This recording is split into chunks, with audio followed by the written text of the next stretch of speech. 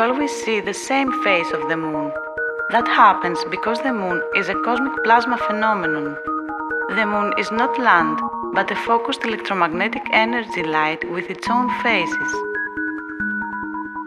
It takes place in a semi-ethereal toroid field above because of the electromagnetic energy that comes from below our level plane.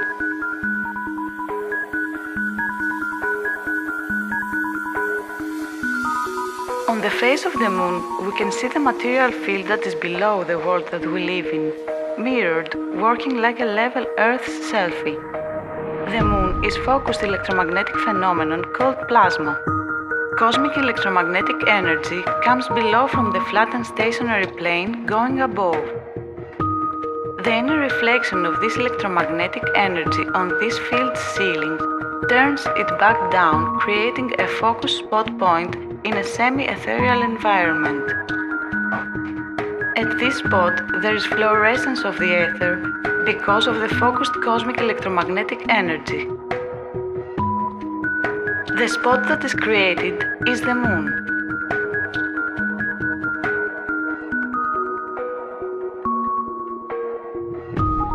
In this way, the Moon reveals to us the large part of the terrestrial and oceanic surface, and with these natural characteristics, serves as a natural map of Earth.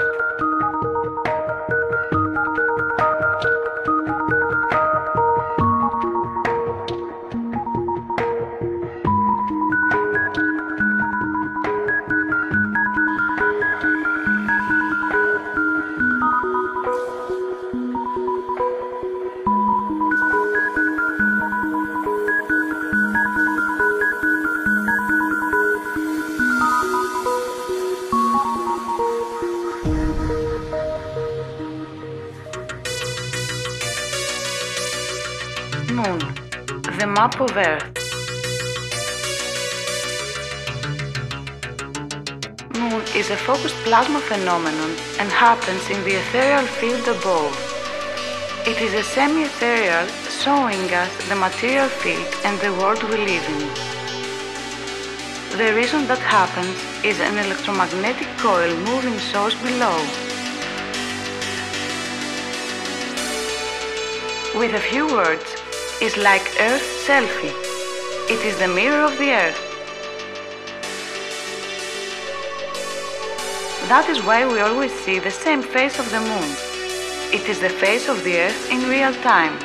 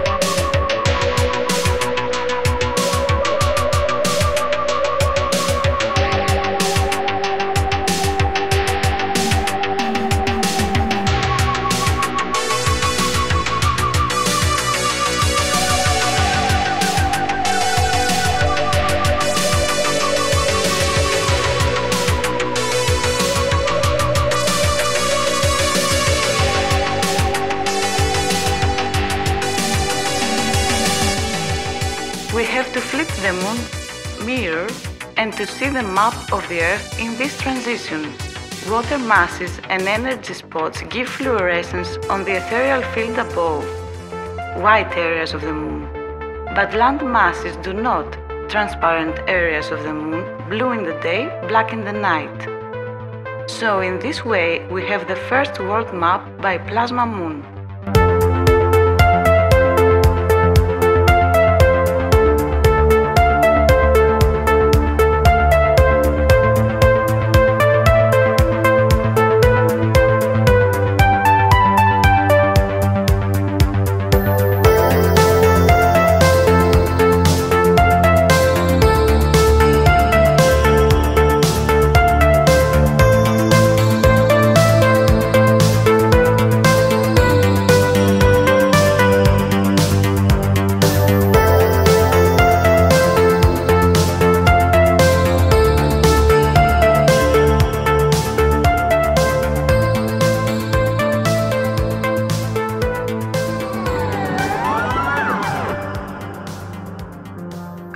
masses give fluorescence in the ethereal field above and create the Moon. They are represented from the white part of the Moon. Land masses do not give fluorescence, so they are represented transparently. They always take the background color of the sky.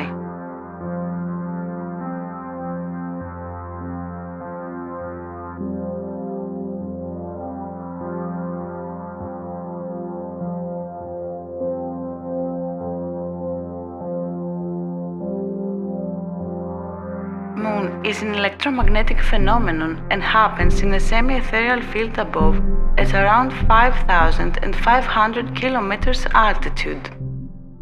Its diameter is 51 kilometers. It is made from fluorescence and phosphorized ether of krypton. Cosmic electromagnetic energy comes from below, black sun, and hits the inner side of our toroidal field. There is a prismatic refraction of this cosmic energy there that separates it to plus and minus, creating the Sun and the Moon at two moving spots with shape-like lenses below where they are focusing. The Moon is a live reflection of the Earth like a mirrored X-ray. In this way it reveals to us all part of the terrestrial and oceanographic surface of the Earth. These characteristics serve as the full map of Earth.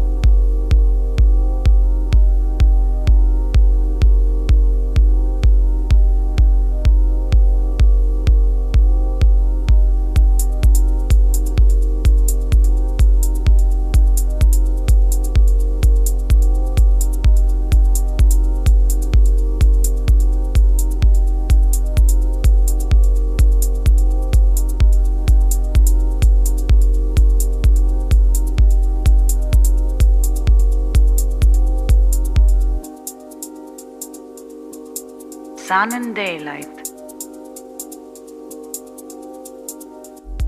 The Sun is the pilot light of the daylight and is also semi-ethereal, on the same height with the same size as the Moon. It happens because of an electromagnetic coil moving source below. The ionosphere is the upper portion of the atmosphere. There are the inert or noble gases that are separated on layers according to their molecular mass. Sun happens above these layers in the ionosphere, and it is the pilot light, electromagnetic field, and due to this light there are shadows. It gives direct light.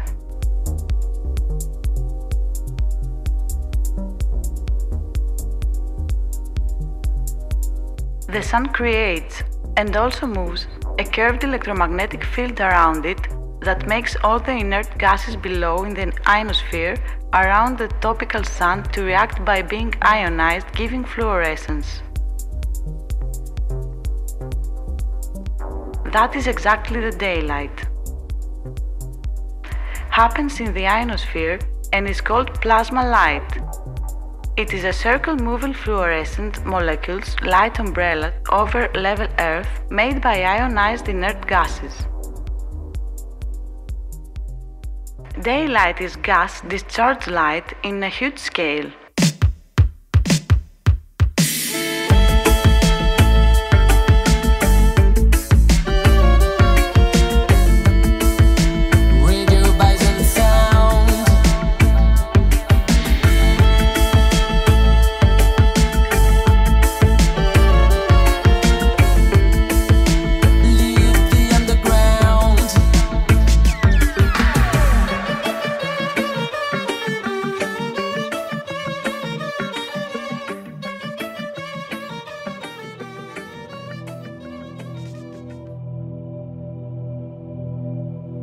When the Sun goes away, the temperature and the pressure are getting very low and the gases there are discharged.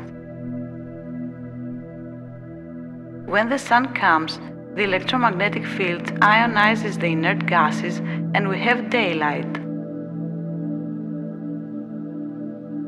If something occurs, it is not the Earth but the daylight, because it happens due to the pilot moving electromagnetic field that the Sun creates. We also see noble gases helium, neon, argon, krypton, xenon, also hydrogen. These gases are the gases of the ionosphere and they are on layers, everyone in a different layer, the heavier gases down and the lighter up.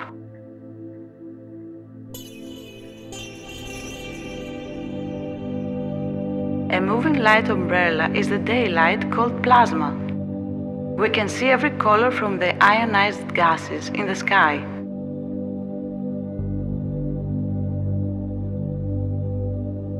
Every blue from ionized argon is the blue color of the sky. Every yellow-orange from ionized neon is the color before sunrise or after sunset.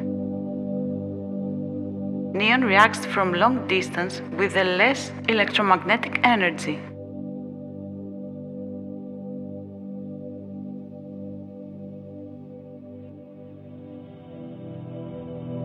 Sun is an electromagnetic phenomenon and happens in a semi-ethereal field above at around 5,500 kilometers altitude. Its diameter is 51 kilometers. It is made from fluorescence and phosphorized helium. It is the pilot source of electromagnetic energy, giving it to the other inert gases below, neon, argon, krypton, xenon, and radonium, charging them. These charged gases are responsible for the colors of the daylight. Cosmic electromagnetic energy comes from below and hits the inner side of our toroidal field. There is a prismatic refraction of this cosmic energy there that separates it to plus and minus, creating the Sun and the Moon at two moving spots with shape like lenses below where they are focusing.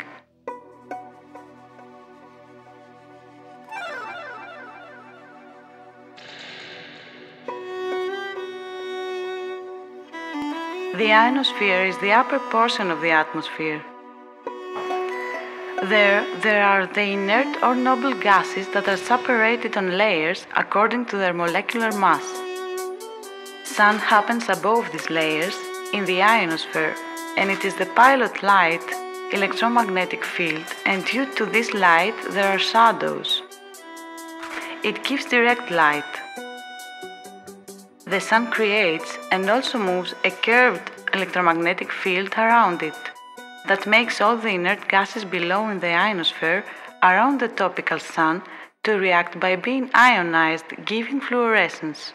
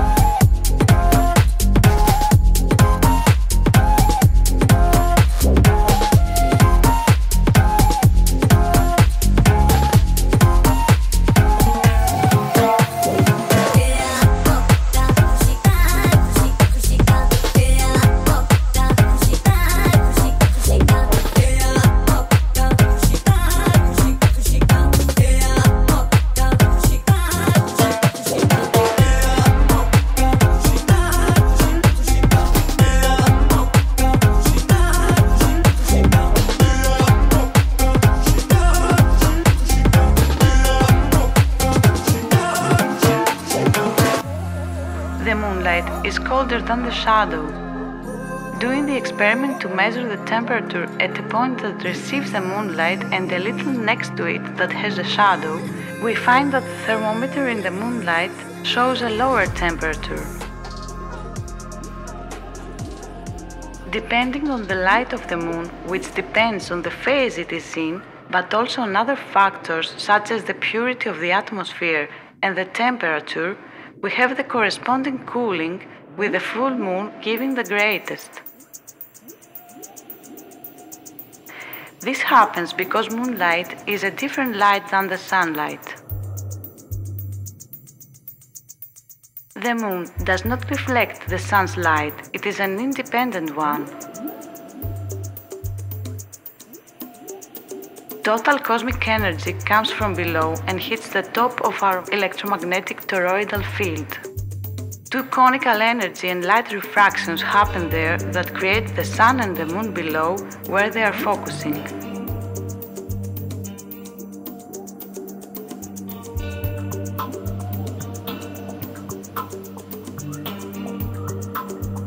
The Sun is the focused energy plus and the Moon is the energy minus. That is why we measure the light temperature of the moonlight is colder than the shade.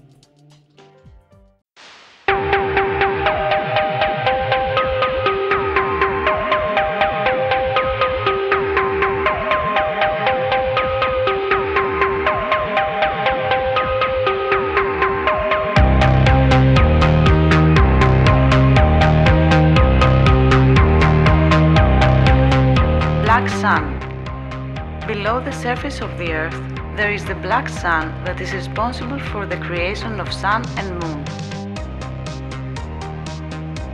Polar lights are from the black sun below and come from a big hole that there is on the magnetic north in Hyperborea.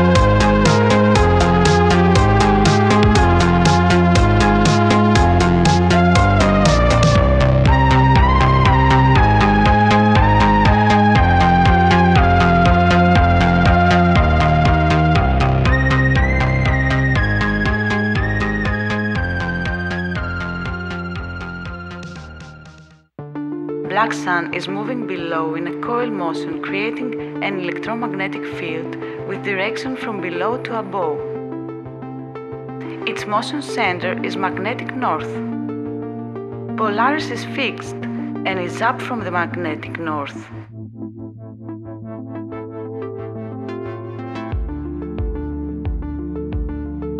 On the top of the ceiling of our toroidal field, black sun's electromagnetic field creates the stars as reflections of the great depths and energy spots of Earth.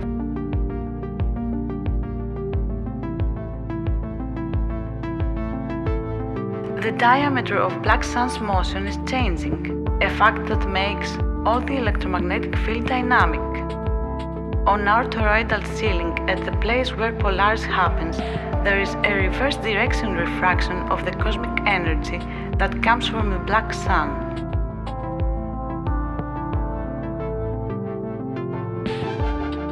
This refraction separates the cosmic energy to energy plus that creates the sun and to minus that creates the moon below where the refracted energies are focusing. The plus refraction of the cosmic energy works like a limit to the minus refraction when these refractions are close. Because of this, we have the phases of the moon. That's why there is a relation between the constellation difference between the sun and moon and the moon's phases.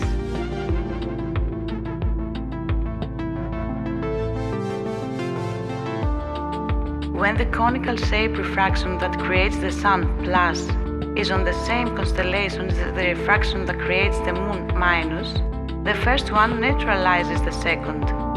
In this way we have the new moon. Because of the dynamic of the refraction, every day there is a different position between these two conical shape refractions, and in this way we have the moon's phases. When these refractions are opposite, there is no neutralization of the moon's conical refraction from the sun's one, so only in this case we have the full moon. As the sun's refraction is getting closer again, we have the rest of the moon's phases till the new moon.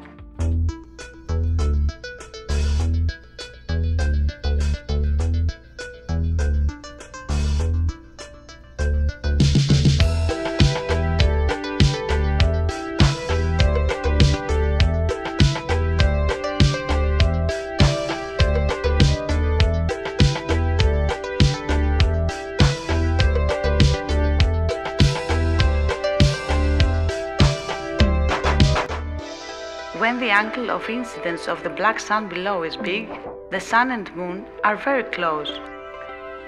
When they are at the same constellation, we have the new moon. In this case, the conical refraction of the sun completely neutralizes the moon's one.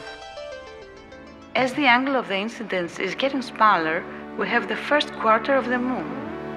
In this case, the sun's conical refraction hides the half of the moon's refraction from left, if we are northern the moon's path, or right if we are southern when the axis of moon's phases is vertical to the horizon.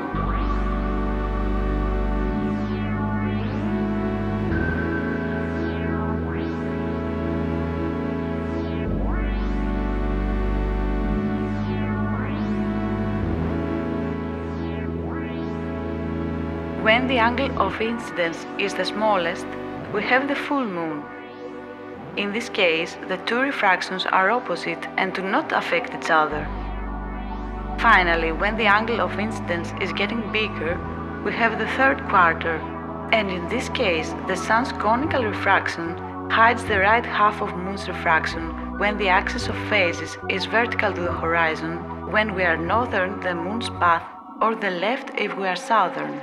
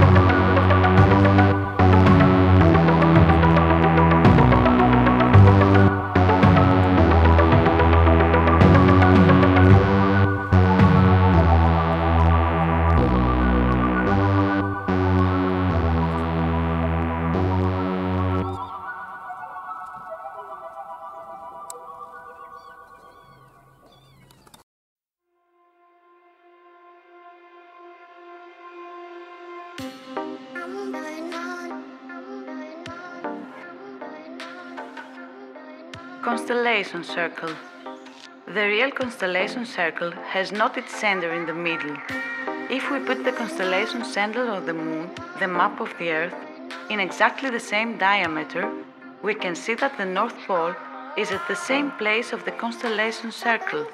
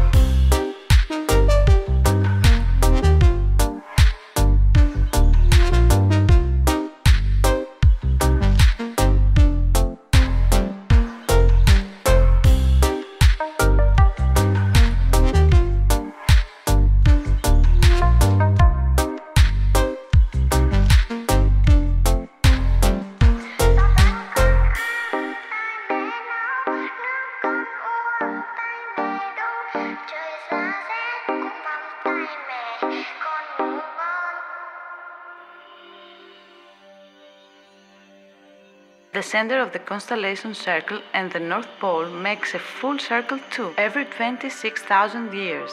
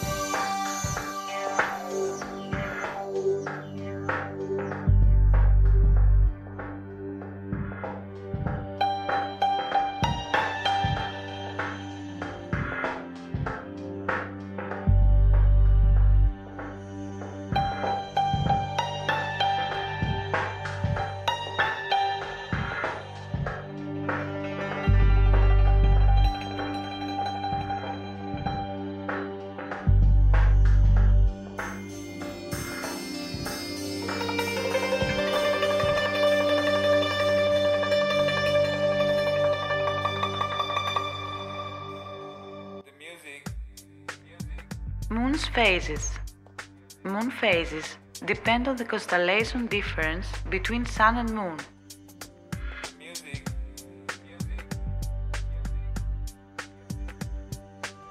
There are 13 moons every year. The changing angle of the electromagnetic field below that creates the Sun and the Moon is the reason for the moon phases.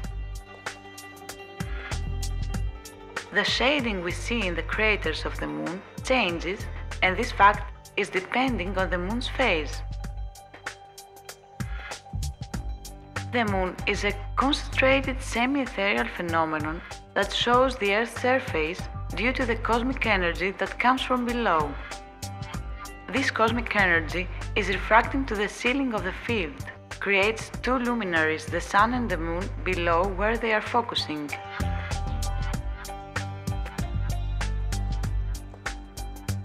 The Moon is like the X-ray of the Earth imprinted on the ethereal field above. The phases have to do with the conical refractions that are created, Sun and Moon. When the refractions are close, in constellation circle, then the refraction plus neutralizes the reflection minus. Commonly, the Moon has a limit, and this is the conical refraction of the Sun.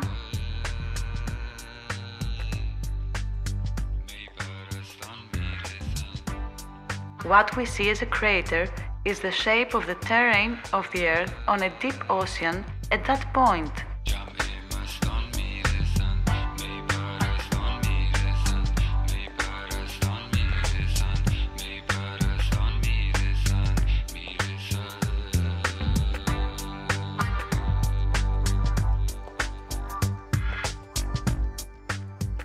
The change of the shading angle of the craters, depending on the phase in which the Moon is, shows us the angle of the incidence from bottom to top of the cosmic energy from the black sun phenomenon.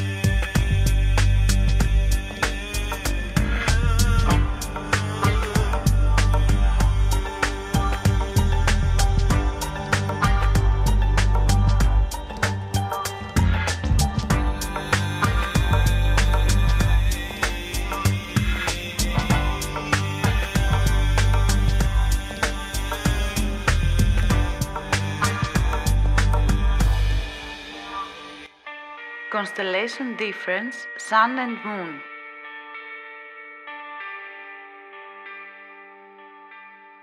There is a relation between the Sun's and Moon's constellation difference and the phase of the Moon like this. New Moon. When there is a new moon, the Sun and the Moon are in the same constellation.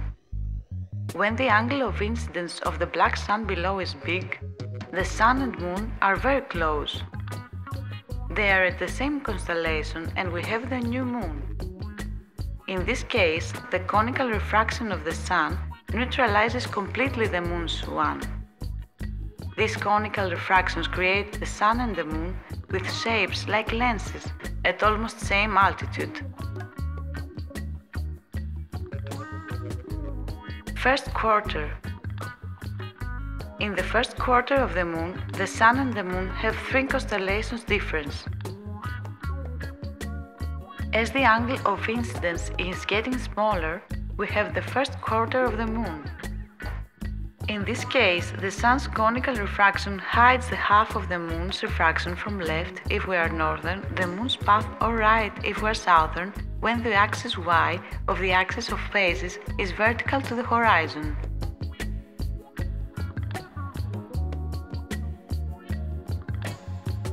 Full Moon. When there is full moon, the Sun and the Moon are in opposite constellations. They have 6 constellations difference. When the angle of incidence is the smallest, we have the full moon. In this case, the 2 refractions are opposite and do not affect each other. Last quarter.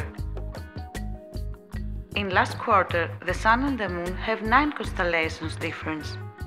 Finally, when the angle of incidence is getting bigger, we have the third quarter, and in this case the Sun's conical refraction hides the right half of Moon's refraction when the axis of phases is vertical to the horizon, when we are northern, the Moon's path, or the left if we are southern.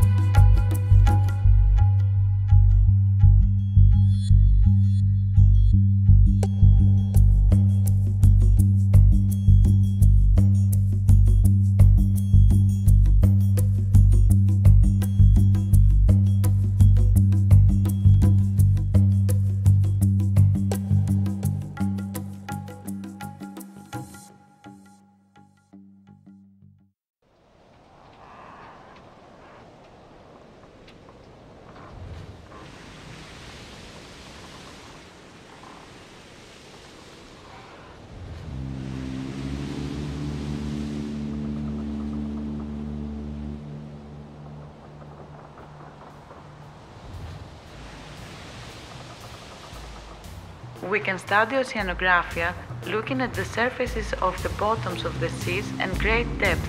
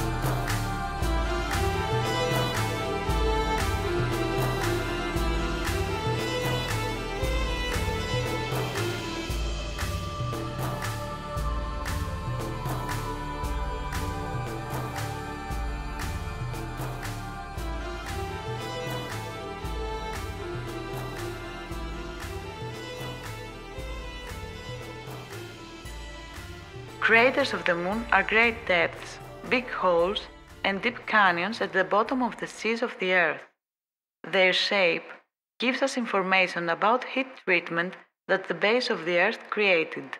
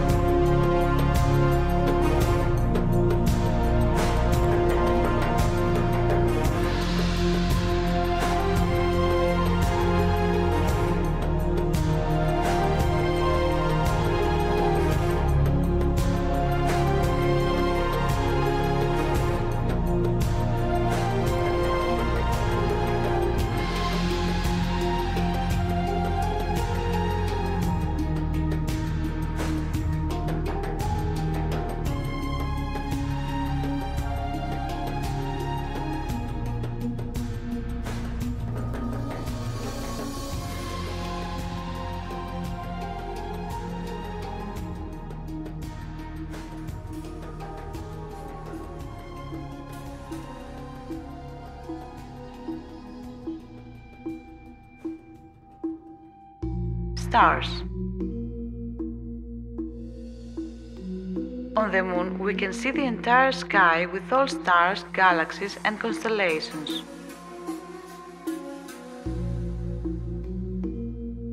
They are a reflection of the great depths of the seas and energy spots of the entire Earth on the ethereal field above. Great depths and energy spots are reflected on the ethereal field above. These are the stars and the constellations.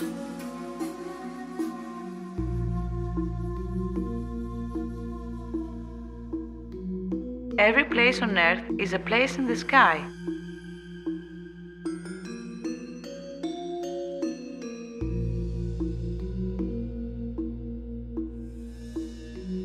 This reflection is not focused so we can see only one part of the whole sky, Earth.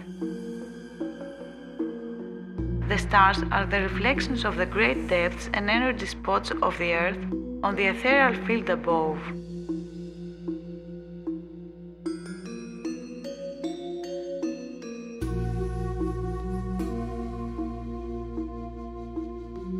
Every great deep, continually great deep places like abysses or canyons or energy place is reflected above.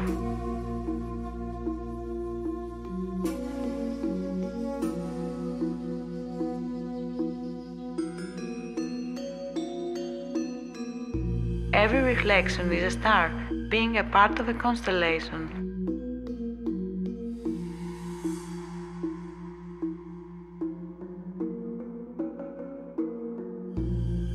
Looking at the night sky, we can see a part of the map of the great depths and energy spots.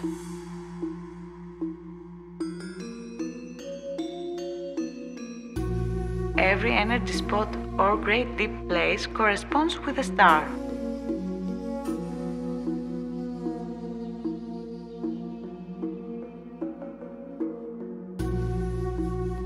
The real constellation circle does not have its center in the middle. If we put the constellation circle on the Moon, the map of the Earth, in exactly the same diameter, we can see that the North Pole is at the same place of the center of the constellation circle.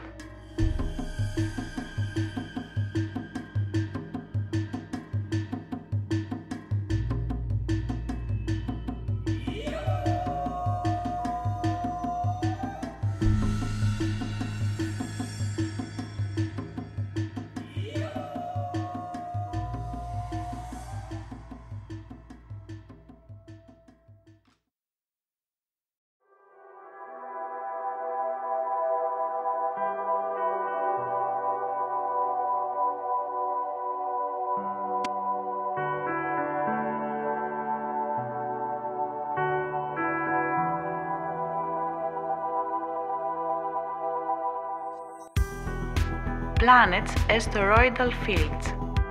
Planets are ethereal toroidal fields, one inside the other. Every field gives an imprint above, just like the Earth on the Moon, showing us the ethereal fields that include the material field we live in. In this way, we can see the 7 ceilings of the ethereal fields that we are included in. Each field reflects its cosmic energy on its ceiling where it is visible. Each outer field contains its own means under certain conditions.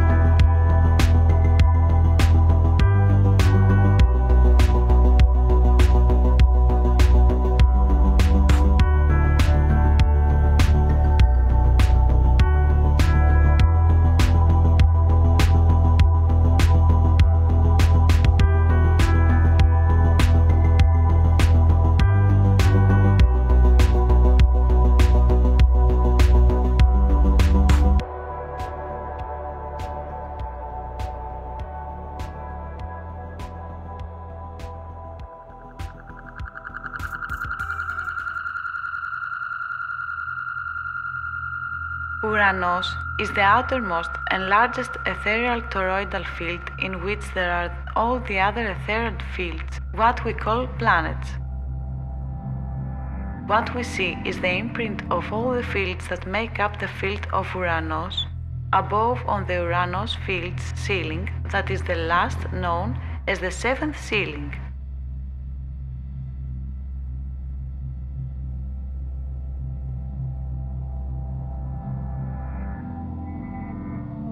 Saturn, Kronos, is an ethereal field that includes more ethereal fields under specific circumstances.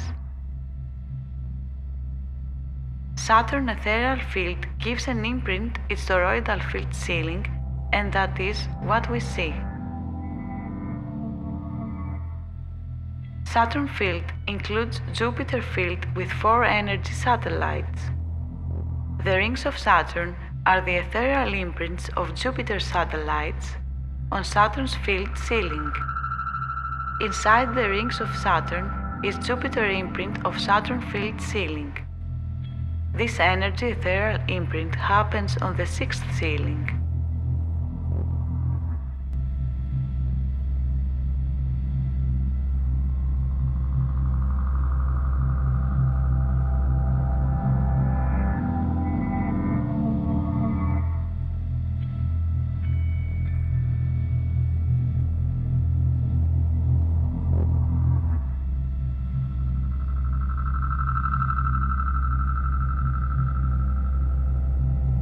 Jupiter is an ethereal field that includes more ethereal fields under specific circumstances. Jupiter and its energy satellites are included in Saturn's ethereal field. Jupiter's satellites give their imprint on Jupiter's field ceiling. We can see Jupiter's satellites like Saturn rings, one field ceiling above, on Saturn field ceiling like the rings of Saturn. Like a photo of Jupiter with its satellites with open aperture. On the 6th ceiling, we can see them like a ring, and on the 5th ceiling, like satellites. Jupiter's ethereal field gives an imprint to its toroidal field ceiling, and that is what we see. Jupiter's field also includes Mars' ethereal field under specific circumstances, and we see it like a red dot marking circles inside the Jupiter field on a level. This imprint happens on the 5th ceiling.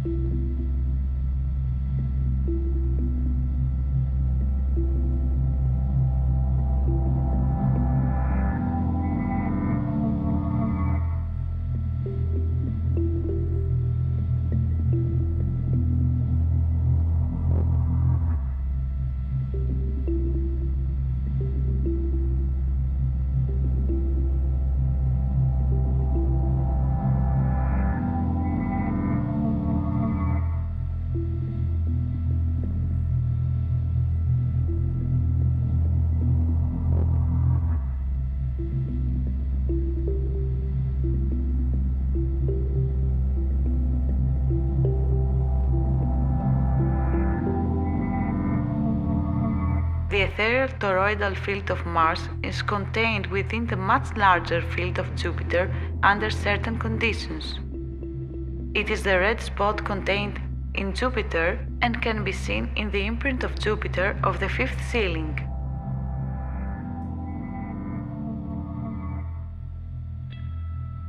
The field of Mars that contains Venus and Mercury fields is reflected on the ceiling of this field of the 4th ceiling. The ethereal field of Venus is included with that of Mercury within the ethereal field of Mars. The imprint of this field is on the 3rd ceiling.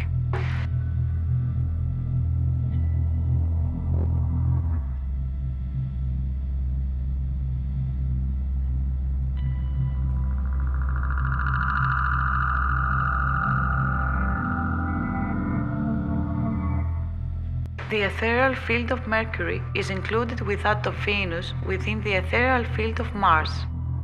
The imprint of this field is made on the 2nd ceiling.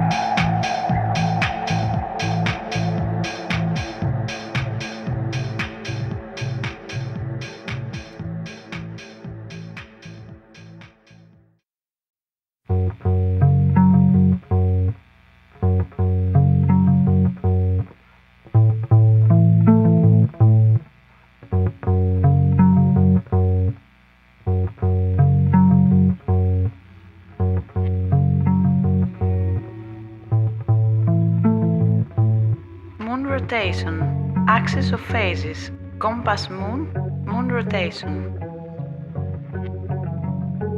As we observe, there is a moon rotation from its center clockwards as the moon passes above us.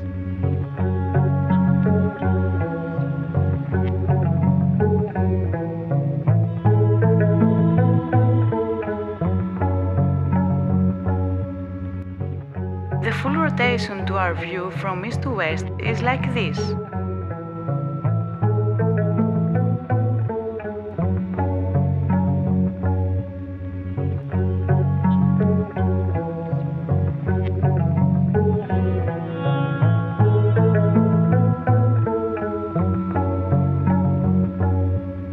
Its rotation motion around its center happens on constant axis that we call the axis of Moon's phases.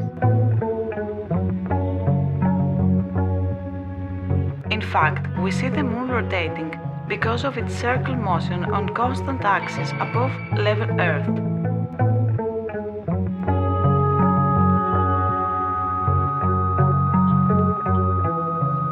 In reality, this thing that changes is the angle that we are watching it, as it is moving, from rising till falling in the beginning and in the end of our visible horizon on the sky.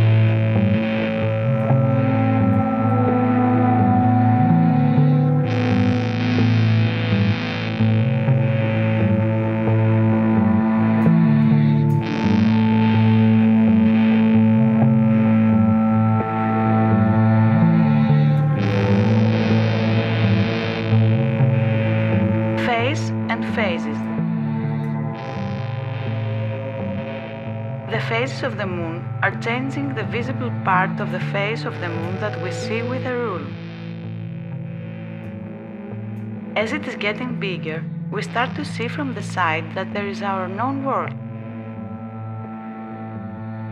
As it is getting bigger, and when it is half, we see the half face of the Moon. That is our known world. Here we can see the face of the Moon in all of the Moon's phases. As it is getting bigger, we can see Terra Vista land on the left here. When it is getting smaller, Terra Vista on the left remains visible, but our known world on the right disappears.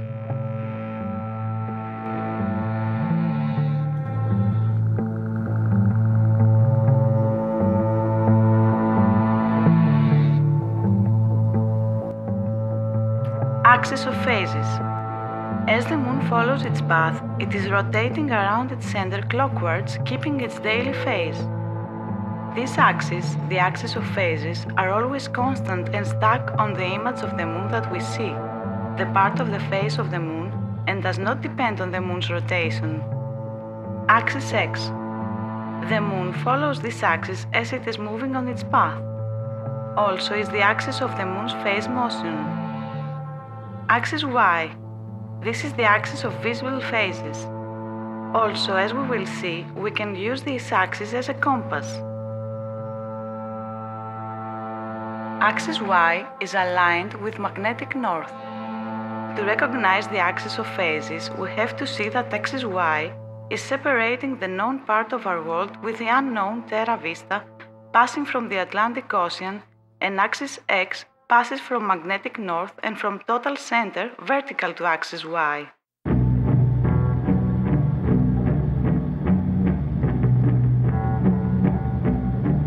Compass Moon. We We measure the angle between the vertical to the horizon line and the axis y.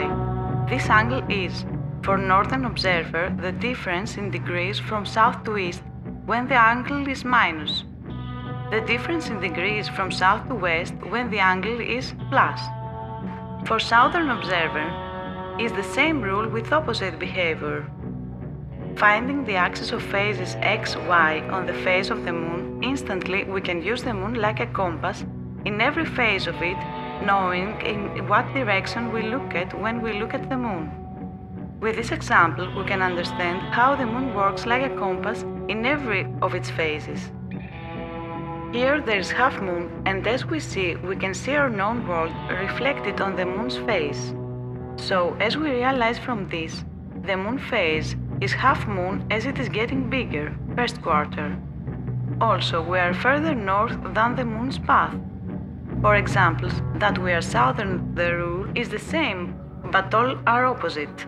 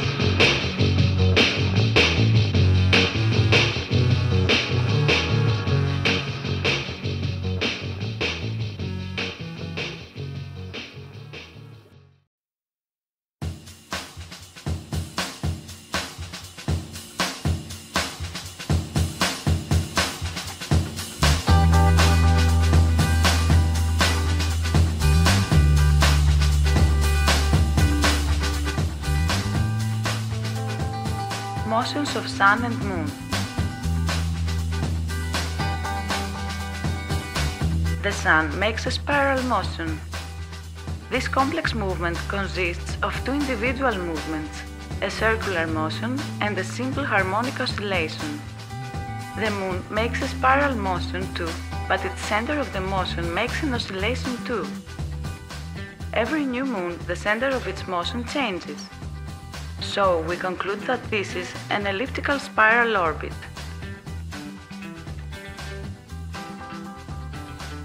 Simple harmonic oscillation. The circular motion is changing its radius as it follows a simple harmonic oscillation.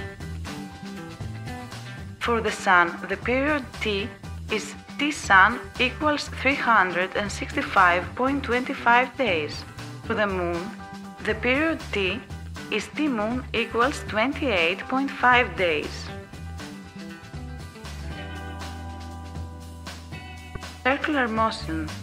The Sun makes 28.5 circles in 28.5 days.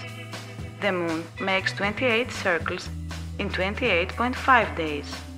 So every day the Moon stays 12.8 degrees behind the Sun from the center of Sun's motion. Period of the Sun. T-Sun equals 1 day equals 24 hours. Period of the Moon. In 1 day or in 24 hours, the Moon makes 360 minus 12.8 degrees equals 347.2 degrees. In T-Moon, hours makes 360 degrees. T-Moon equals 24 multiplied by 360 divided by 347.2 equals 24.88 hours equals 24 hours and 52 minutes. That is why every day the Moon rises around 50 minutes later from the previous day. A complex motion results from the sum of two or more individual motions. In our case, we have a circular motion and a simple harmonic oscillation. The equations describing the individual motions, as well as the resulting complex spiral motion, are shown below. The motion of the Sun and the Moon are complex motions and are created by the sum of the individual motions. The component of the circular motion of the Sun creates day and night, while due to the component of the circular motion of the Moon lags behind about 50 minutes of the Sun every day, as the Moon has a longer period of the component of this motion. The component of simple harmonic oscillation in the recommended spiral motion of the Sun creates the seasons. The component of simple harmonic oscillation in the recommended spiral elliptical orbit of the Moon causes the Moon to rise and set every day from about 2 to 8 degrees northern or southern than the previous day, depending on the point of amplitude of the oscillation and the individual velocities that occur during the phases of the oscillation, where, when it reaches the extreme points, the speed is zero, while at equilibrium place the speed is maximum.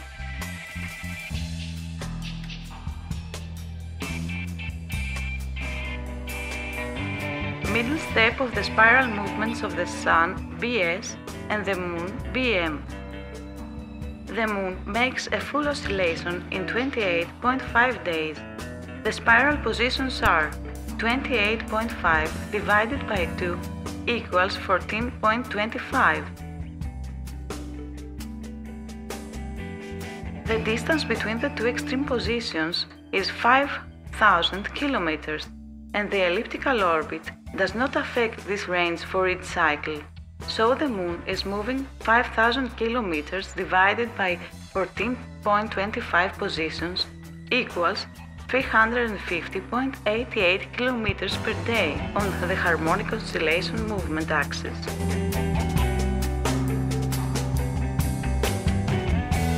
Bm equals 350.88 kilometers. Sun. The Sun makes a full oscillation in 365.25 days.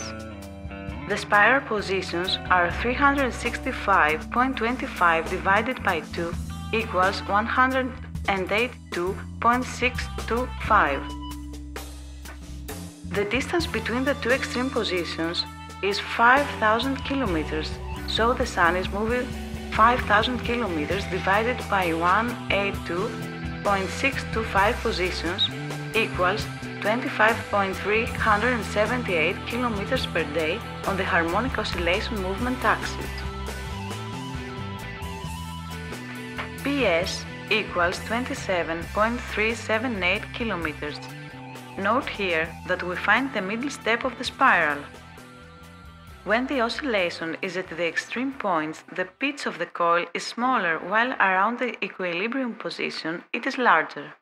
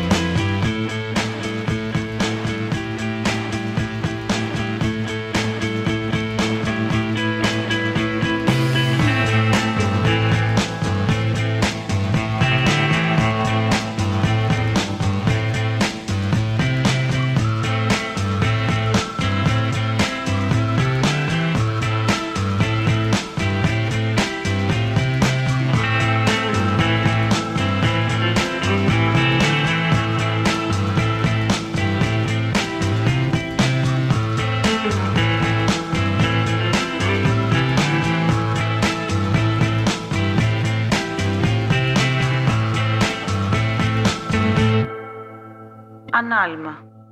The spiral motion of the Sun and the Moon is obvious if we take the same photo every day exactly at the same time. What we see here called analyma and happens because of the complex motion of the Sun and the Moon.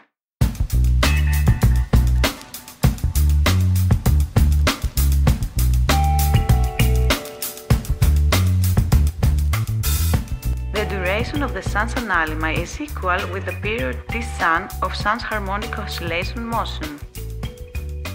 Sun's analyma duration 365.25 days.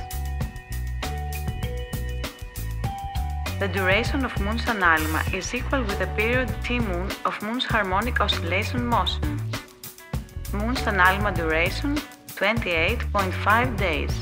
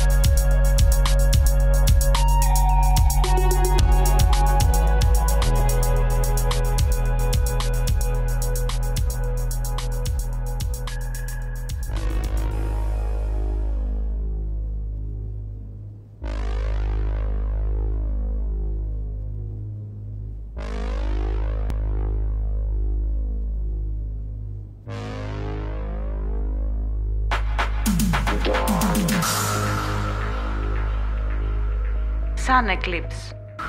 Sun's eclipse happens only when we have a new moon. The Sun and the Moon are in the same constellation only every new moon. That means that they are in the same direction for the observer. The only thing that has to happen more than the Sun and the Moon is to be at the same circle of latitude during their own individual spiral motion.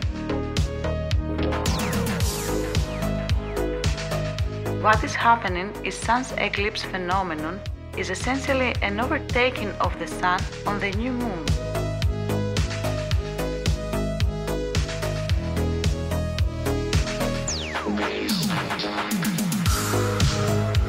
When we have a Sun eclipse, we can timing the duration of the phenomenon.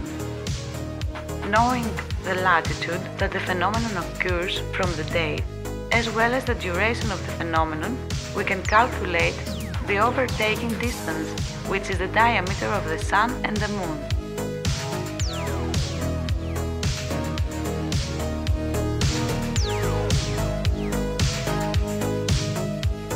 Sun eclipse, standard condition. New moon, same constellation, same latitude.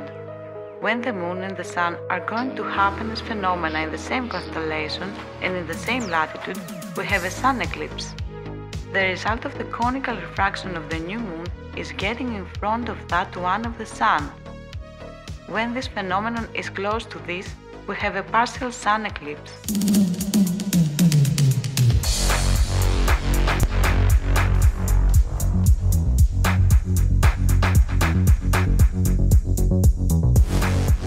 Moon eclipse. A prerequisite for a total lunar eclipse is to have a full moon. The Sun and the Moon are the result of the same cause, that is the cosmic field of energy that comes below from the Earth's surface in an upward direction.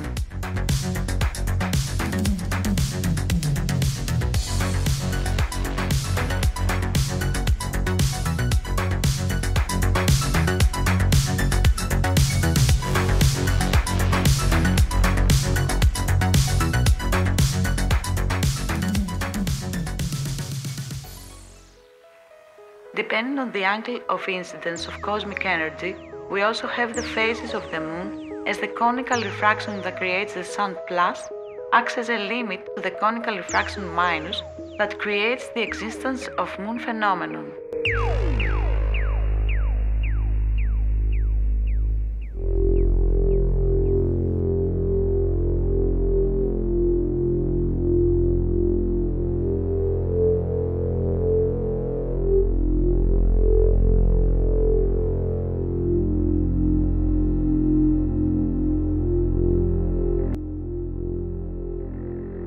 For the appearance of the lunar eclipse, as we said, the whole moon is a necessary condition.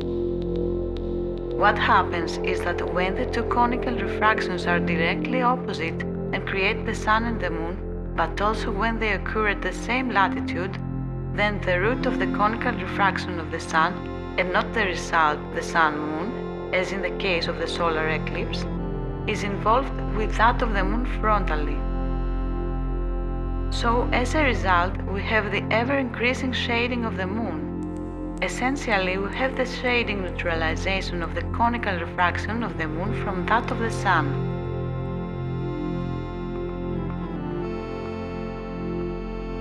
Moon eclipse, standard condition. Full moon, opposite constellation, same latitude. When the Moon is just opposite with the same latitude with the Sun, then we have a lunar eclipse. The root of the conical refraction of the Sun neutralizes the Moon's one. When this phenomenon happens close to this, we have a partial Moon eclipse.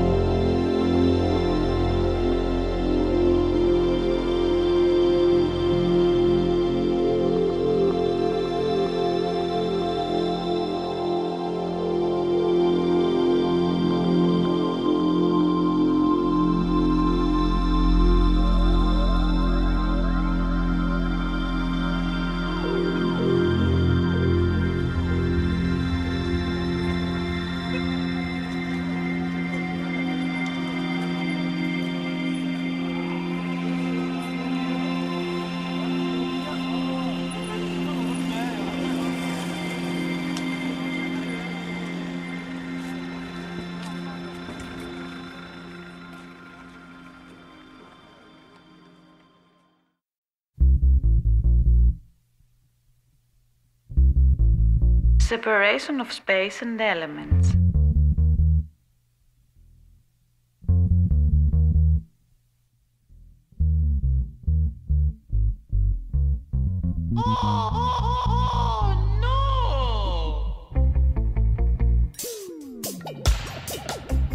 The space is divided into two areas, the supermoon and the sublunary. In the space below the moon, the sublunary, there are the four known elements of nature which create a situation called by nature.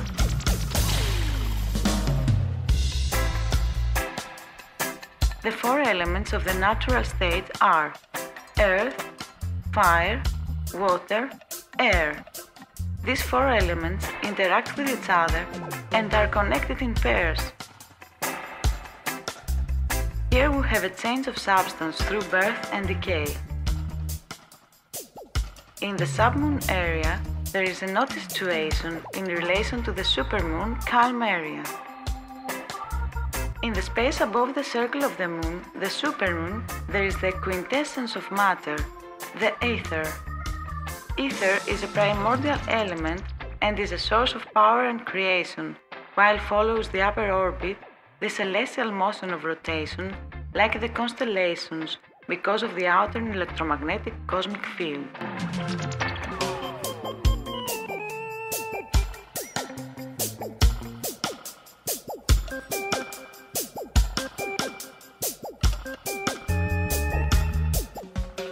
Atmospheric ratings. The atmosphere covers the entire submoon region. It is divided into atmosphere of the element of air and atmosphere of the element of fire, or in the homosphere and the heterosphere.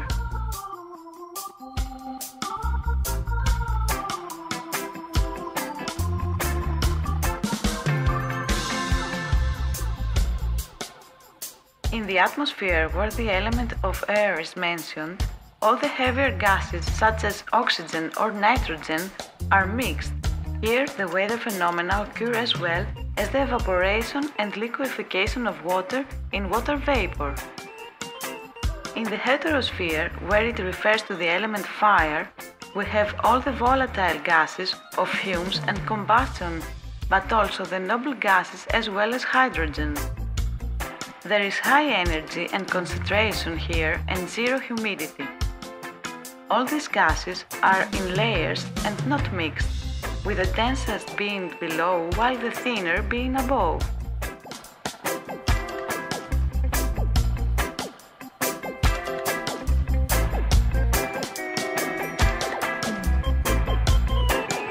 In this part of the ionosphere is essentially where ionized atoms are located and high pressures and temperatures develop.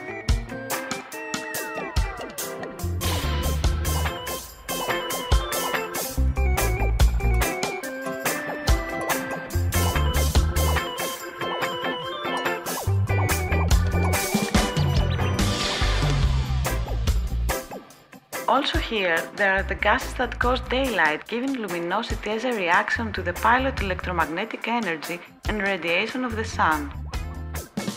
This fluorescence of these gases creates an umbrella under the sun, creating the daylight.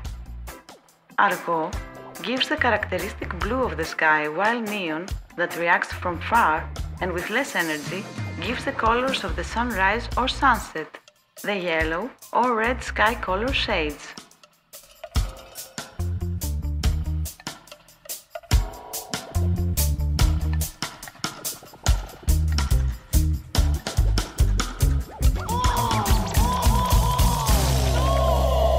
Water vapor is converted into water while fumes are converted into fire.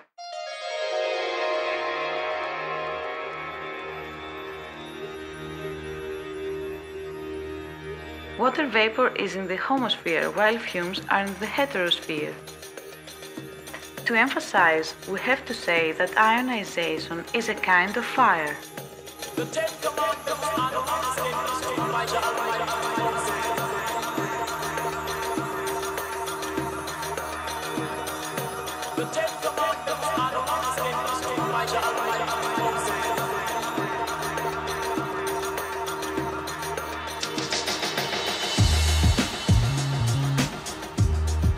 Thus, the heterosphere, there is a constant movement of gases which affects the atmospheric pressure per place.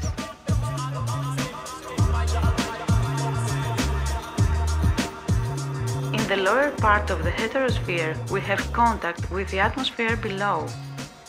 Lower gas streams from the homosphere help new exhaust and fumes to reach this area.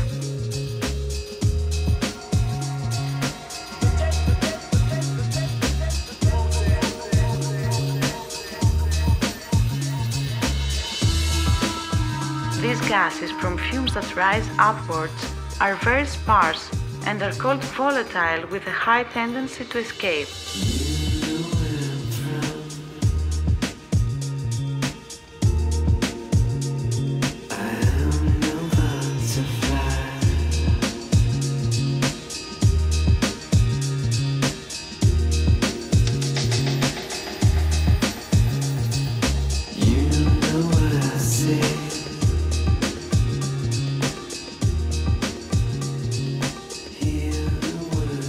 Submoon place, we have high temperatures due to the atmosphere and friction in contrast to the supermoon area where high temperatures do not evolve.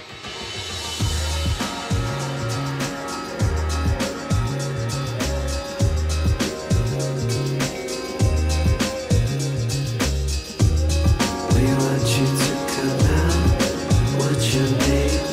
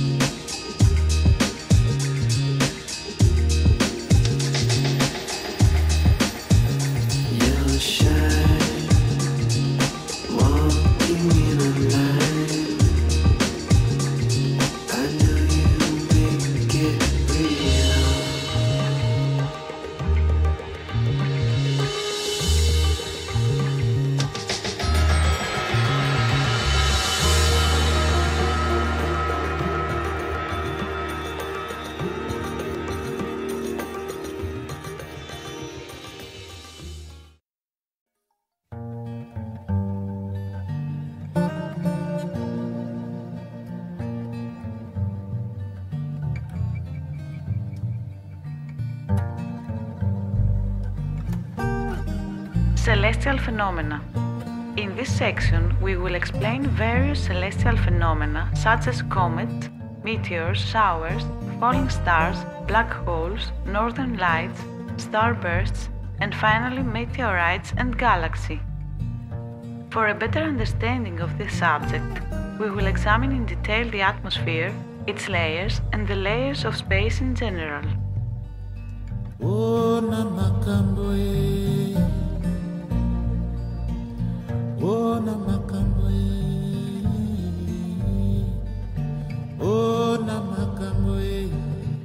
What really happens as a result of this phenomena is essentially the weather phenomena in the upper layers of the atmosphere, ionosphere, as well as on the edge of the sublunary with the supermoon space. These phenomena are connected only with the elements related to fire. We are talking about the upper layers of the atmosphere, where the noble gases, hydrogen, molecular oxygen, etc., are stacked in layers.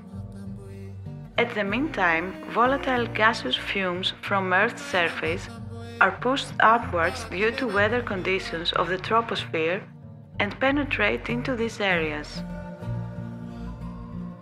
We have the creation of gas currents in the ionosphere where they carry the fume clouds even higher.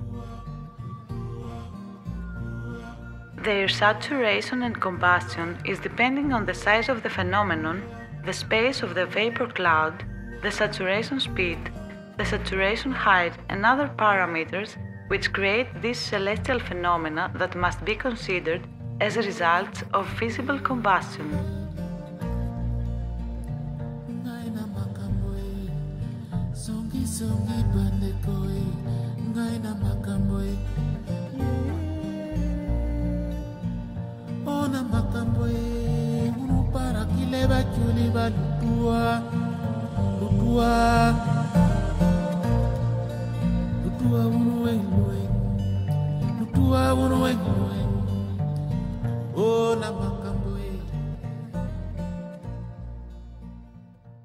Meteors.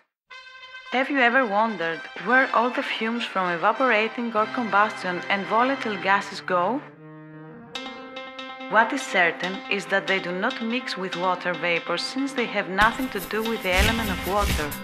They are elements of fire and having a much lower density they escape to the upper parts of the atmosphere, unlike water vapor, where it is in the troposphere. But let's start from the beginning. Fire from fire god. Fire from fire rod. Fire will make fire mad. And if you make fire mad, hey, you gonna shout out for fire god. I'm gonna draw my fire rod. You make you know that it's a fire is mad.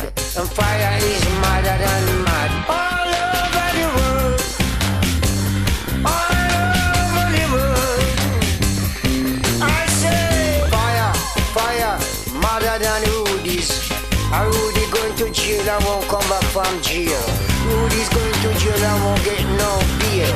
Everything Rudy do, then the Rudy gonna feel. Everything bad boy do, bad boy gonna feel. But bad boy going to jail and won't get no bail. Fire all over the globe. Chick a pick a say now. From fire riding pod. Fire come to burn up the bad. There are two types of evaporation. A. The evaporation of water. B. Evaporation of fumes.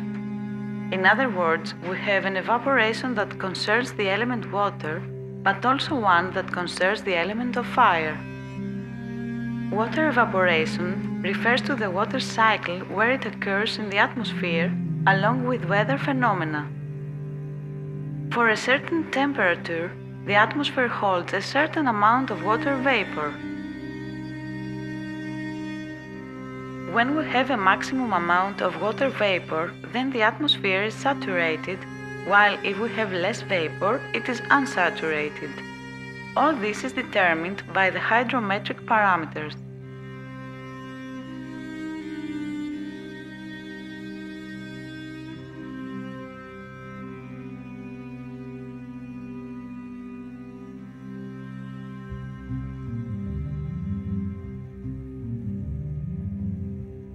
Fume evaporation is related to the element of fire, is caused by the combustion of vulnerable materials, fossil fuels and fumes from the surface of the earth. These exhausts are responsible for changes in the atmospheric pressure. The fumes and all the chemical compounds after combustion are entrained by the gaseous currents, and as they are volatile gases related to the fire element, they rise upwards, passing from the air layer to the fire layer, going to the heterosphere, then to ionosphere, and finally on the edge with the supermoon area. This transfer of fumes takes place at a slow speed. As the fumes reach the highest point of the atmosphere, then they are entrained by gaseous currents that exist due to different atmospheric pressure and go down again condensed and ignite their friction with the atmosphere. Depending on the shape of the fumes and the saturation time of the mixture at the highest points of the atmosphere, different types of meteors are created. Depending on whether the fume cloud is long or wide, they appear with or without a tail.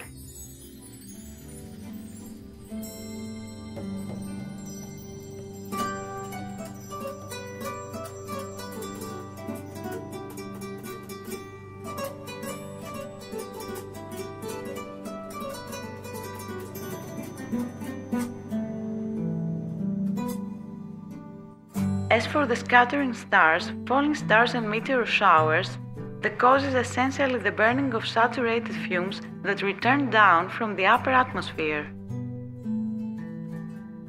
The formations of combustion and therefore the type of phenomenon depend on the quantity, quality, and predisposition of the combustion material that created the fumes. They are essential results of a visible burn.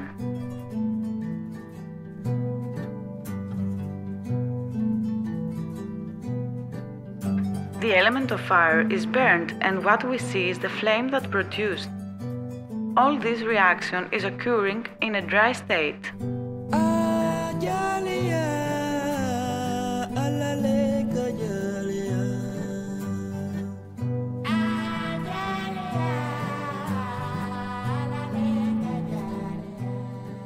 Ignition zone. The masses of fumes after their ascending course get saturated and start to descend. On the re-entering course in the atmosphere, they burst and we see these flashes into the night sky. Where they enter, there are low temperatures and fire is creating in a falling orbit. Also, there are cases where these fumes do not manage to burn completely. This happens when we have a large mass of saturated fumes that did not manage to burn completely due to the ingredients that may have been incompletely burned. If they do not burn due to the friction in the atmosphere that concerns the air as an element, then they can reach the surface of the Earth with the impact temperature being equal to the ignition temperature. After the impact, we have the conversion of the original material now into a solid body. The burning speed is big. The phenomenon is similar to the phenomenon of lightning, where we have ionization of the part of the atmosphere where it occurs, creating a discharge. Those saturated fumes that do not manage to reach the Earth's surface are burnt completely.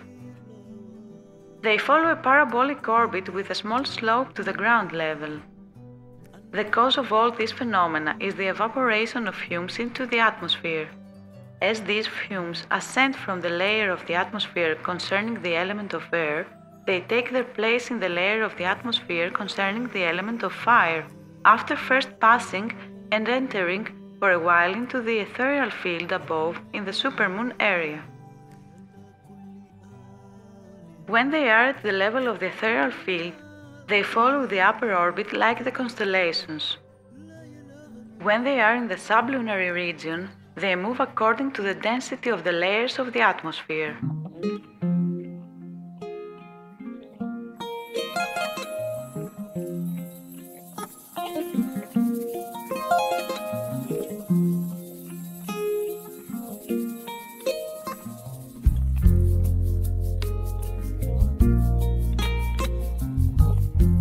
Transient celestial phenomena. Here we have the northern lights as well as chromatic formations like explosions or formations that look like holes. Their existence is due to the same reason as the shooting stars.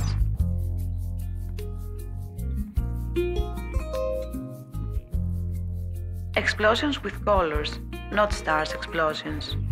During the penetration of saturated fumes, heat returns from the boundary of the sublunar and supermoon places in the area of the atmosphere that concerns the fire, that is the ionosphere, ignites, and as a result of the visible combustion, we see those colors.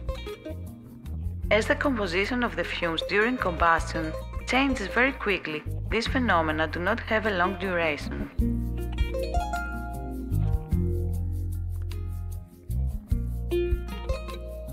Black explosions, not black holes. As for formations that look like holes and gaps, they look like this because they emit cyan or black-colored combustion residues, which in black have zero lack of radiation. Aurora borealis. The northern lights also occur in this layer of the ionosphere. As the cosmic energy passes through the magnetic north from the bottom up, it ionizes these ionosphere layers. In those layers there are streams of noble gases where they are ionized in waves, something we observe as we see the northern lights.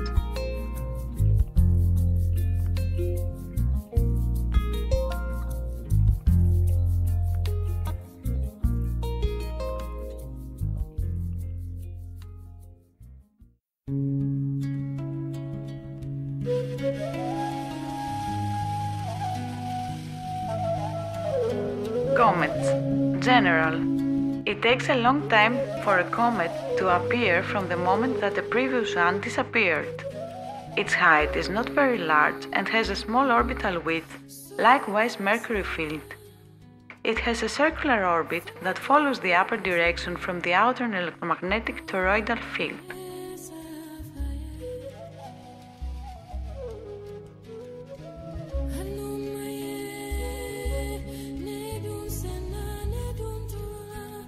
A comet stays longer than the stars in the sky and lags behind them until it disappears. It does not come close to the tropics and also never divides into pieces. They are not observed during the summer solstice. Having a tail or not depends on the location of the observer.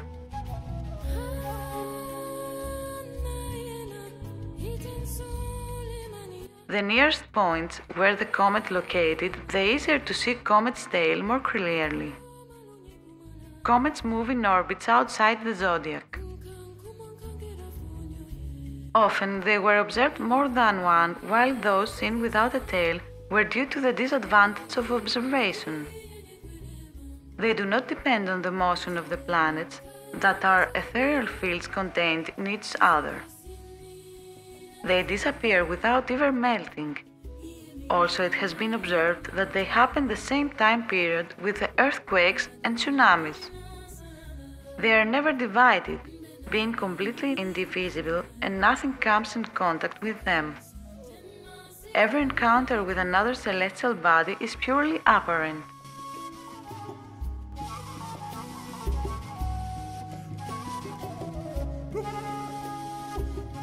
Comets and weather conditions. The appearance of comets is combined with winds and droughts that favor the production and the movement of the fumes. Such weather conditions on the surface of the Earth favor the production of large amounts of fumes from the element of fire, making the atmosphere even drier. An amount of humidity in the atmosphere is broken down by these fumes and do not condense into water. When there is a dry climate and winds for years is when it favors the creation of comets. On the contrary, they are not observed when the weather conditions are different. Intense circular gas currents help move for the movement of these fumes up into the atmosphere. Comets appear outside the tropic circles because in the zone that the Sun circulates, it breaks down these fumes before they reach the supermoon area. Comet's creation. Let us now look at the region of the atmosphere that has to do with the element of fire, namely the ionosphere, which is on the ceiling of the sublunar region.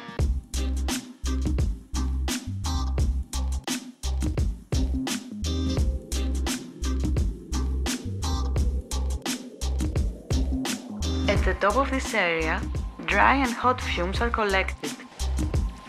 The gaseous currents in the ionosphere, which cause various atmospheric pressures in places, carry upward new circular fumes currents to the point where the ionosphere touches the fumes layer.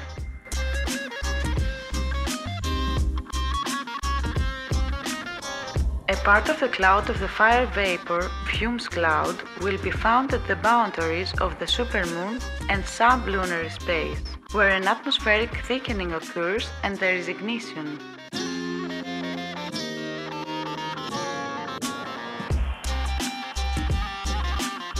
The combustion is not done either very fast nor too slowly. Nevertheless, it is strong and to a large extent.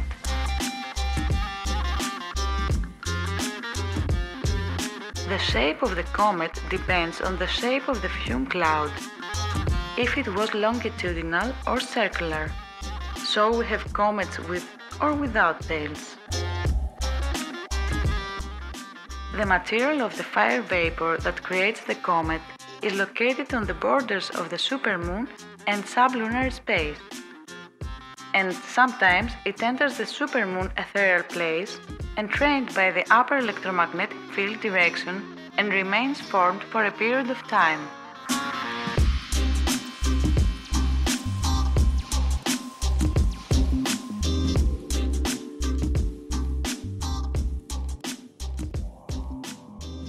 Milky Way.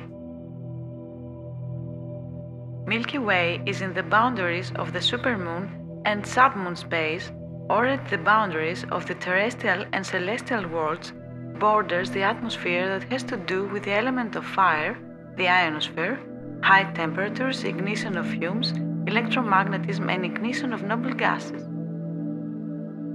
Above the supermoon there are the gradations with the toroidal fields which are inside each other, which have their own motion and are called planets, but also the sea of fixed stars which follows the upper direction of the whole ethereal electromagnetic cosmic field.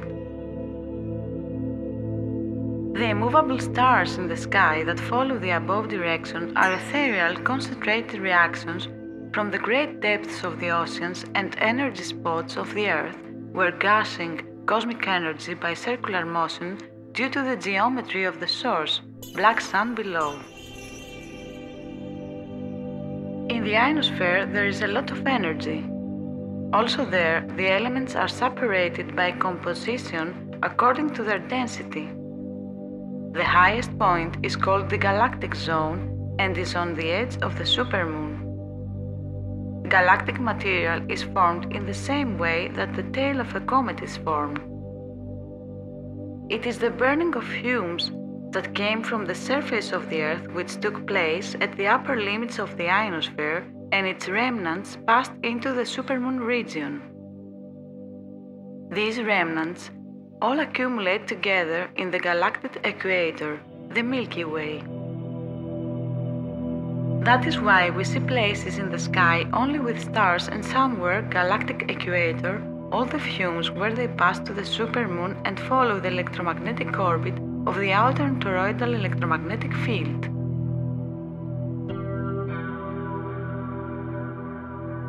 The electromagnetic field that causes the motion of the ether does not affect the new fumes secretions, which separate and go to the same points on the galactic equator. We can see that the galaxy Milky Way is a big comet tail that gathered to the galactic circle on the galactic equator that is electromagnetically connected with the electromagnetic direction of the outer ethereal field.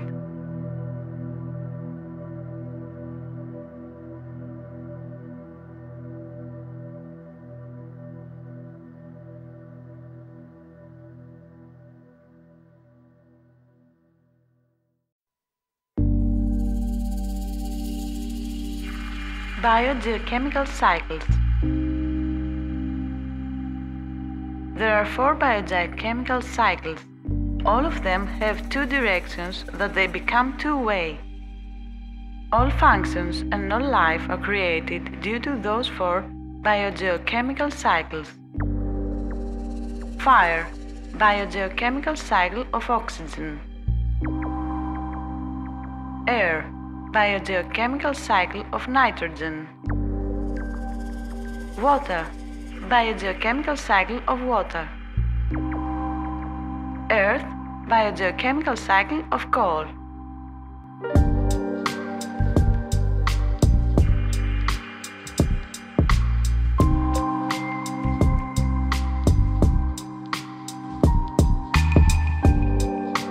A. Water cycle. This cycle is very well known to us. Nevertheless, we are able to observe the surface water, but not the deep groundwater currents. The spiral motion of the sun creates the seasons, as well as the different temperatures which they cause the movement of gas masses, and also the evaporation and condensation of water respectively. This cycle is in equilibrium because not all water can evaporate, nor can all vapors liquefy. The other three elements and their biogeochemical cycles contribute the same way to the continuous evolution of birth, wear, and regeneration. B. Carbon cycle. The carbon cycle is the biogeochemical cycle in which carbon is exchanged between the atmospheric layers, also exchanging the geological formation of the Earth. Earthquakes and volcanic eruptions are in this cycle as they are combined with the release of carbon dioxide from the Earth's interior into the atmosphere. Carbon is the main component of biological compounds as well as an important component of many minerals. Along with the nitrogen cycle and the water cycle, it includes a sequence of events that are key to making the Earth capable of sustaining life. This cycle involves the movement of carbon as it is recycled and reused throughout the troposphere.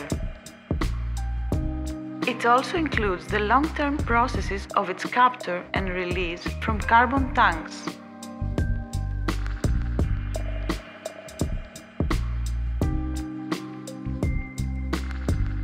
Oxygen is the second most abundant element in the atmosphere after nitrogen and the second most abundant after hydrogen. In this sense, the oxygen cycle is related to the water cycle. The oxygen circulation involves the production of two atoms of oxygen, O2, or molecular oxygen, O. This is due to the hydrolysis during photosynthesis carried out by the various photosynthetic organisms. O2 is used by living organisms in cellular respiration, creating the production of carbon dioxide, CO2, the latter being one of the raw materials for the process of photosynthesis.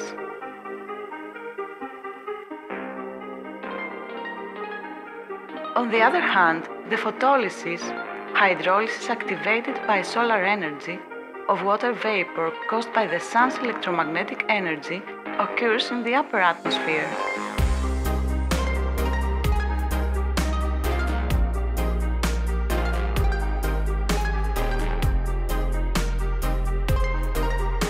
Water decomposes, releasing hydrogen which is lost in the atmosphere, and oxygen is incorporated into the atmosphere. When an O2 molecule interacts with an oxygen atom, ozone, O3, is produced. Ozone is the so-called ozone layer. Oxygen is also an essential element for combustion, and that is where the connection of this element with the cycle of the element of fire is. A lot of oxygen is stored in the Earth in the form of metal oxides, and this cycle is also associated with the element of Earth.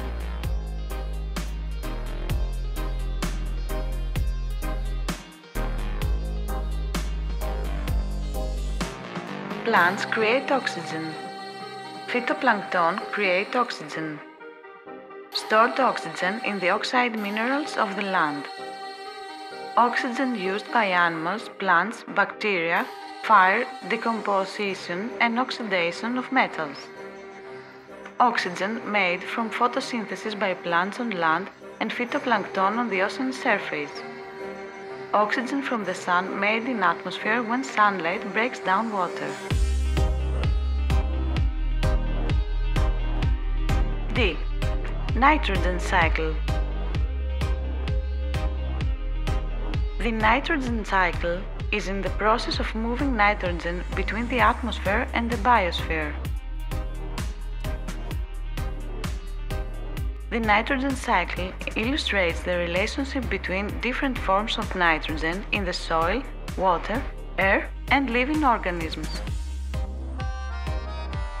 It is considered to be a cycle because nitrogen is always present, no matter if it changes different forms or goes from one place to another. The nitrogen cycle is one of the most basic and relevant biogeochemical cycles. It is an important element since it is required by all organisms for their growth. It is part of the chemical synthesis of nucleic acids and proteins.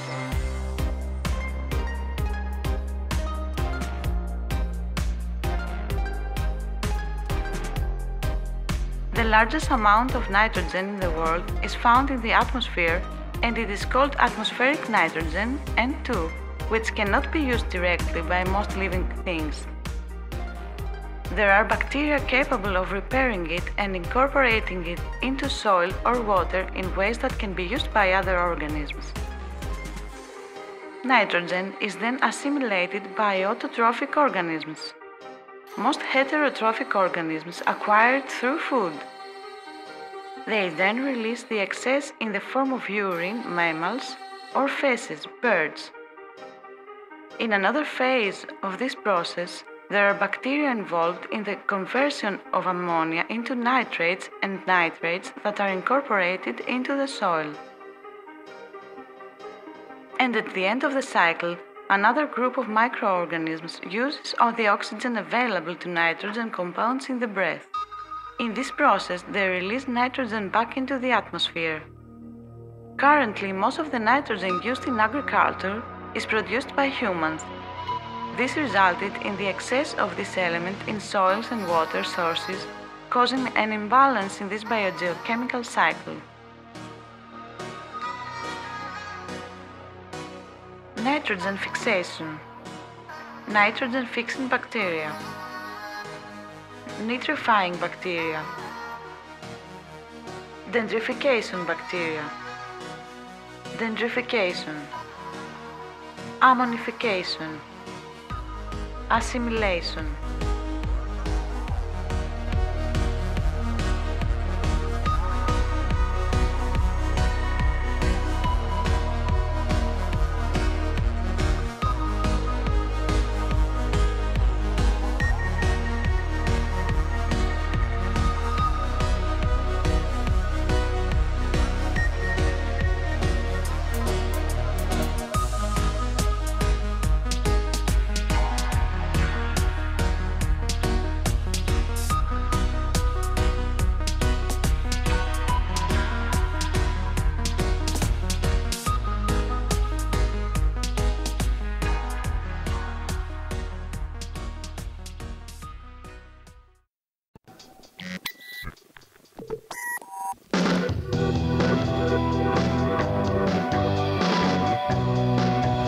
Underground water production. Water that has evaporated due to sunlight and high temperatures descends with the phenomenon of rain or snow and accumulates in the soil. Some of this water creates rivers, but there are two types of rivers. A. The ones that are seasonal and their flow fluctuates. B. Those that are constantly flowing. Some of this water enters into cavities. The size of the cavity that accumulated water inside the earth creates these two categories. If it is large, then it accumulates more water and does not manage to run out before the new rains. If it is small, then it creates a seasonal river, since when this tank empties, the river dries up. For the case B, springs and rivers occur at a much higher rate for another reason. All this water is stored inside the earth, but not only in cavities or in places that act as reservoirs. The whole earth would not have enough space to hold all this water.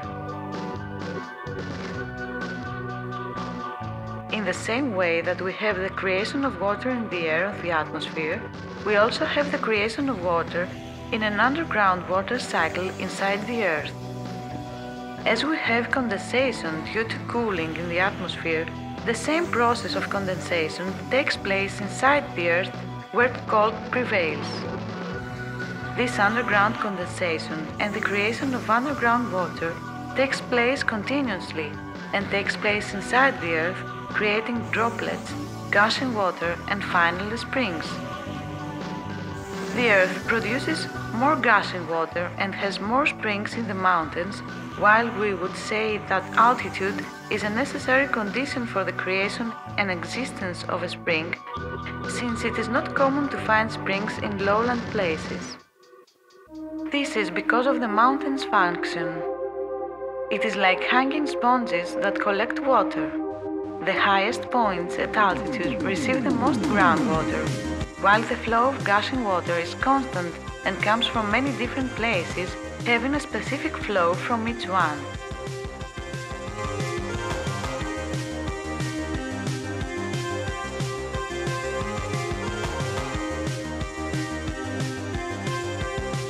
Underground rivers. The sources of the rivers are not due to specific pits of the soil. The space of the whole Earth would not be enough to hold the storage of this volume of water. Also, it would not be possible to find so much water to supply all these rivers with a constant flow. What mainly happens is the underground water cycle.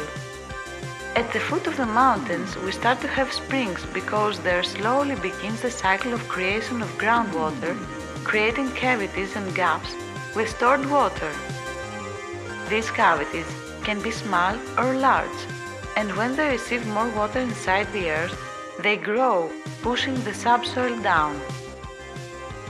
Rivers originate from springs that are at altitude, and these are continuous flow, having water from the underground water condensation cycle. Many rivers become underground at intervals, and they are swallowed by the earth while then flown again outside the ground to another point. There are also many underground rivers that flow inside a mountain underground to another place where they become rivers on the surface of the earth. Examples of this type are some rivers in Asia such as Bactros, Jaspis and Araxes, as well as the Indian River originate from groundwater where they come from mountains located in Greece. The Caucasus feeds many rivers that are quite far away as the Feiss, and the mountains of the Black Forest in Germany feed the Danube and Rhine. So we see that just as there are rivers on the surface of the earth, in the same way there are underground rivers inside the earth that can go very far. A prerequisite is the altitude, since there the underground water cycle works, making the rocks of the mountains like a sponge, gushing the water that produced underground.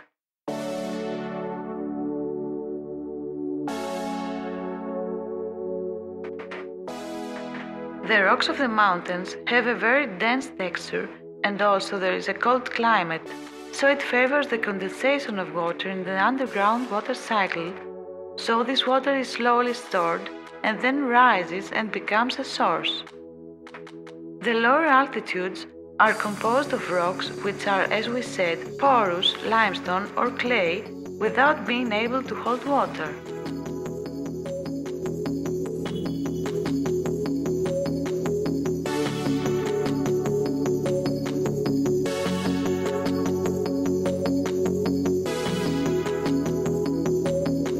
Inflow lakes.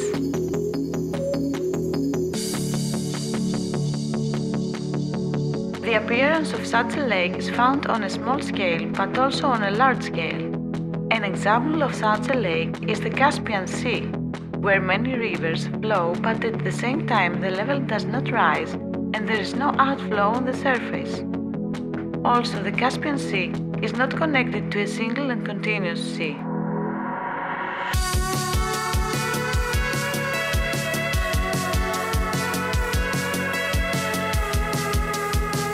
In these cases, the water accumulates underground, creating streams of cold water that flow down while the warmer and salty water remains up.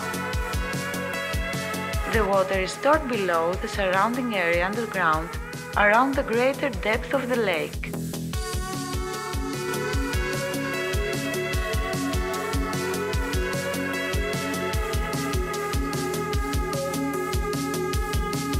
The amount of water in the lake remains the same, its depth is very large, while there are sources of fresh water inside the lake in shallower areas.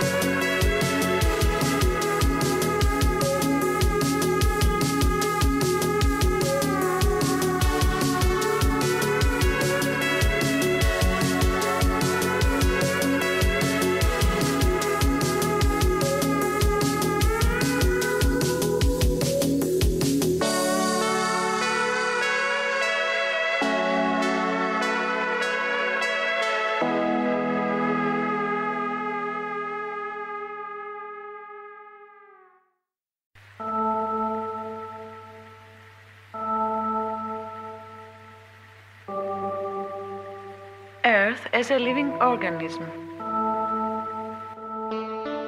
The wet or dry climate that exists in places changes depending on whether new rivers are created or whether the existing ones have dried up.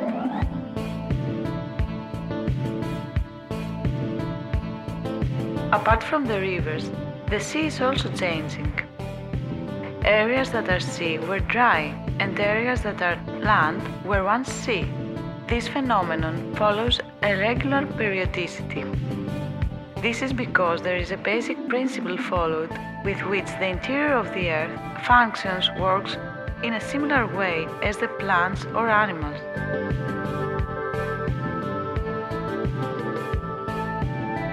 In other words, it has periods of young and periods of old age. Only in contrast to plants and to animals, these changes do not concern the whole body, Earth, but local continents and regions. Independent areas go through a period of young or old age, going through all the stages. The reason is that some areas heat up a lot, others a little, and others not at all, fact that generally changes. This is because we have the movement of the magnetic north, which as it moves takes with it the climatic zones created by the movement of the sun centered on the magnetic north.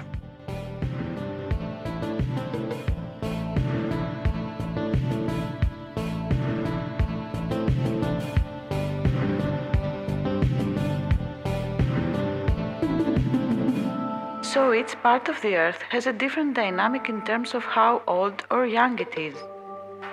For example, we have the aging of an area during its drying, since it entered a warmer climate zone due to the movement of the magnetic north. Also, as rivers are lost and new rivers are created, the shores of the seas are shifting. Lakes and water areas are transformed into marshy areas, which in turn are turned into fertile valleys and then into dry areas.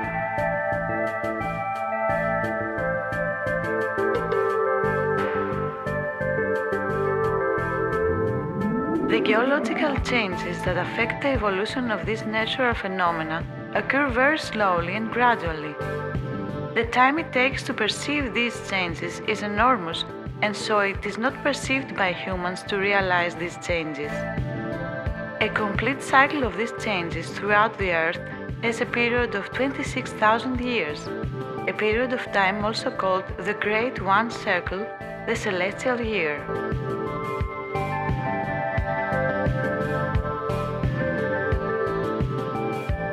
During this time, the magnetic north makes a complete rotation, carrying with it the climatic zones, creating in different parts of the Earth different soil dynamics in terms of youth or aging, because the geology of individual soils is affected by those of climate change. To think about how gradually these changes take place is enough to think about the time it takes the whole process for a complete cycle.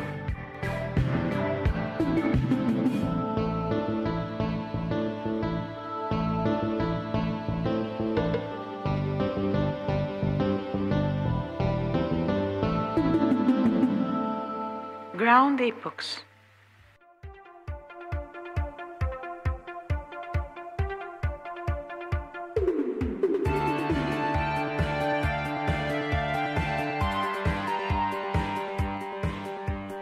As the magnetic north moves and takes with it the climatic zones, it creates seasons for the soils all over the earth. So there are areas where at the moment they have soil season in spring, summer, autumn and winter. What season each ground will have has to do with whether the magnetic north passed through there or whether it is going to pass in the future. Also, at what distance is it from the circle where the magnetic north turns. Ground epochs are making every ground different, and they are repeated every 26,000 years for the same place. So, each place has its own different soil season. Glaciers and floods do not occur in the same places because the magnetic north is moving, making the big cycle, taking with it the climate zones. Floods and glaciers last a long time for one place in the big winter of the ground epochs, and feed the soils to become sources in the future when this ground beans spring around epoch and weather conditions become good again. Also, it is not possible for an area to have the same presence of the liquid element for a long time. In conclusion, these geological changes, after a long time, change all the areas from land to sea and vice versa throughout the Earth. Thus, its ground goes through all its seasons and situations, making the terrain of Earth changing at a very slow speed. We live in a bigger world with hidden continents. Some of them have a good climate for living and some others do not. Climate conditions are changing because of the motion of the magnetic north that takes with it all the climate zones.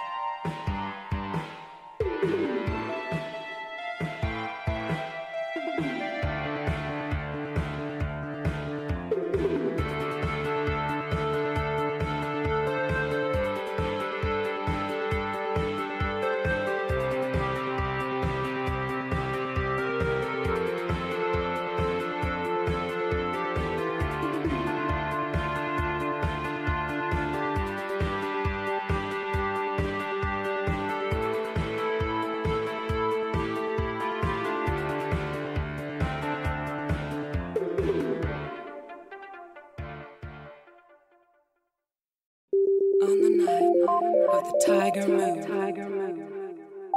jaguar god, bury me in jade, cover me in amber. On the night of the tiger moon.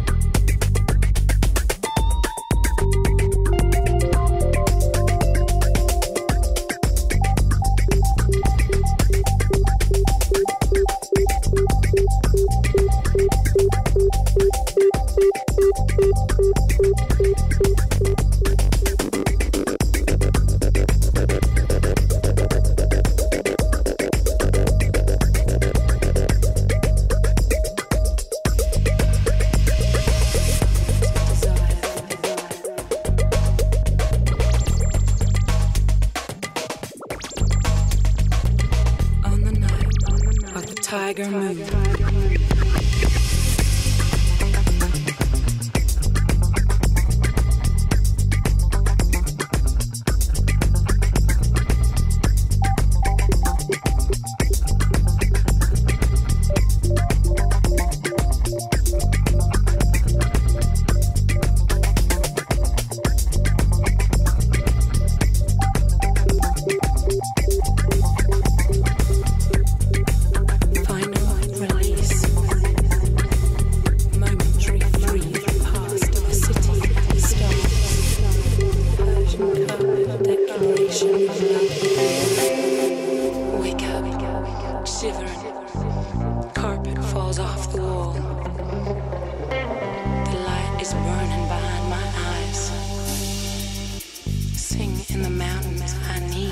fresh air.